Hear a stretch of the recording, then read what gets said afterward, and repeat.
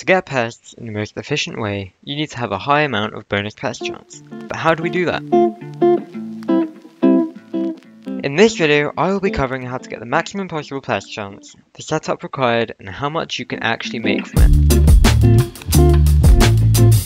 Before all that, I recommend also having SkyHanni installed, which has a lot of quality of life features such as time since pests spawned, which will be useful as you will see soon.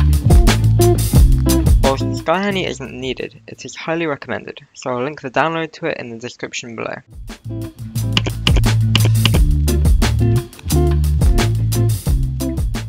In order to obtain maximum bonus pest chance, you will need the following.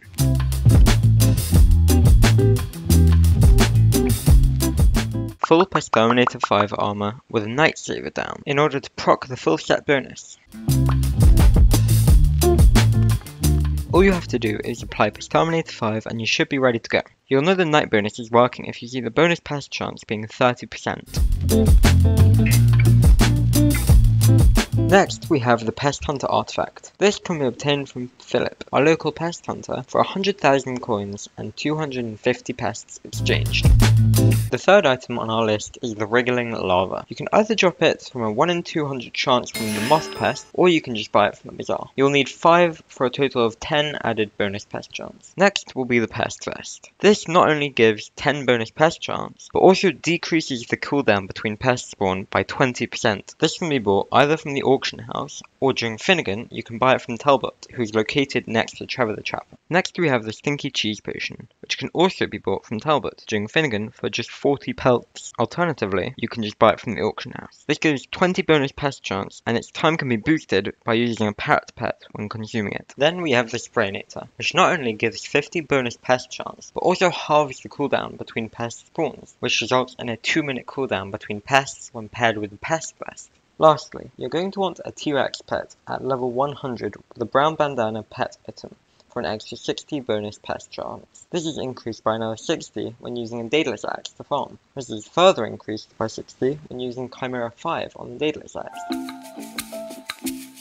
This makes for 450 total bonus pest chance, giving you 5 pests per spawn with a 50% chance of a 6th to spawn too.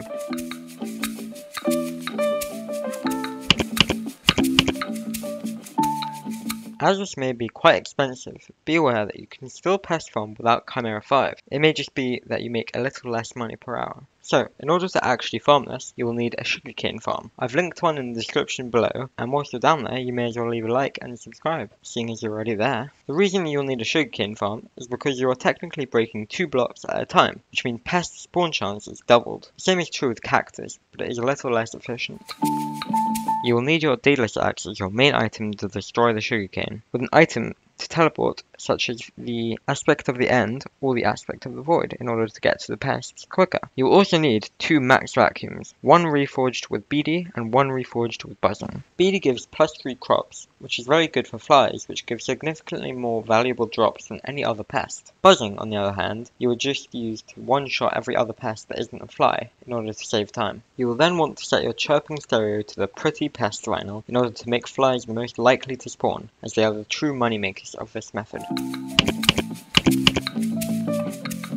You're going to want 2 setups, one being the mushroom armor mentioned earlier, and configuring your speed with tuning points to get 328 speed with the T-Rex pet. But you will also want another setup, a regular farming setup such as Fermento armor with the rancher's boots set to 328 speed and a mushroom cow pet. You then want to spray the plots in which you are farming in with dung using the Sprayinator. You'll have to reinstate this every single time it ends in order to keep the maximum amount of bonus pest chance. Once the pests have spawned, you will want to swap the armor set to your regular farming setup in order to gain all your farming fortune back, and then you want to vacuum up the pests with the vacuum accordingly. Beady if flies, and buzzing if it's anything else. A way to make this better is to set up auto pet rules, which means when you swap to your regular farming setup, it will equip your mushroom cow pet, and then it will automatically swap to the T-Rex once you equip your mushroom armor wardrobe slot. Once you have cleared all the pests, you will not want to immediately swap back to the mushroom armor setup. As pests have a set 2-minute cooldown between pest spawns, you can then go back to farming sugarcane with your farming setup and mushroom cow for around 1 minute and 55 seconds before swapping back to the mushroom armor wardrobe slot, which will automatically equip the T-Rex, and then just repeat this whole process. Luckily, SkyHanni has a feature which tells you how long it has been since the last pest has spawned, which means that you can just look at that to see how long it has been and when you need to swap back to your mushroom armor. Further, to make the process of changing wardrobe sets quicker, it is recommended to set up a hotkey you can press on your keyboard which will automatically run the /wardrobe command. This can be done through Skytils. Another cool thing about this method is that it actually doubles as a decent visitor hunting method due to the newish update from the admins which made it so vacuuming pests decreases wait time between visitors by 30 seconds per pest. If you're still unsure about all this, I have linked below some links which will basically just put what I've said into words.